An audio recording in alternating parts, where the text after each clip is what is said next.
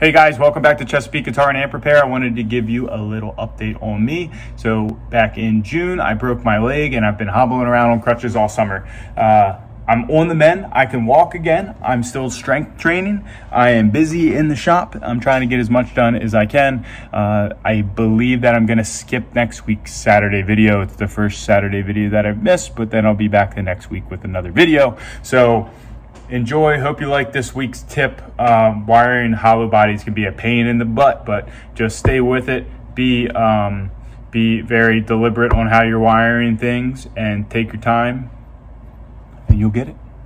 Deuces.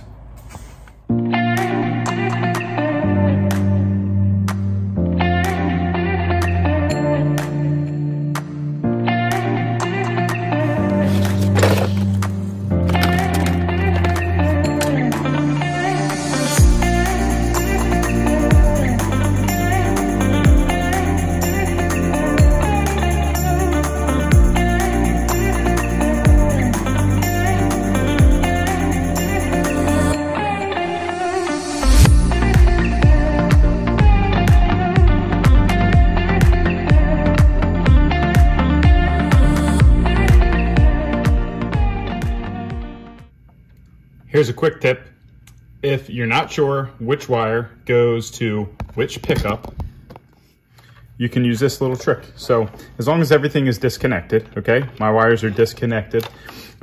This wire is coming out. You attach your multimeter to one side, you put it on the continuity checker, and then you touch the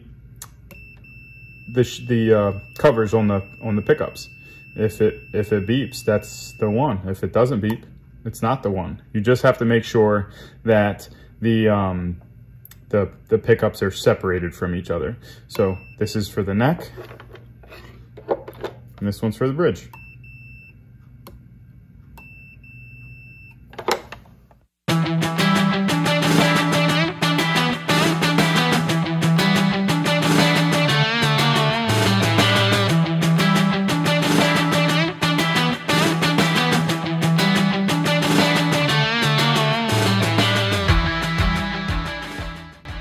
Someone used, I don't know, Bondo or Weld-On or something to glue the choke in this 345.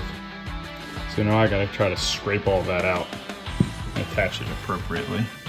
What a pain in the butt. So after I kind of hack all that stuff out the best that I can, I'm using sandpaper on a magnet. I'm going back and forth.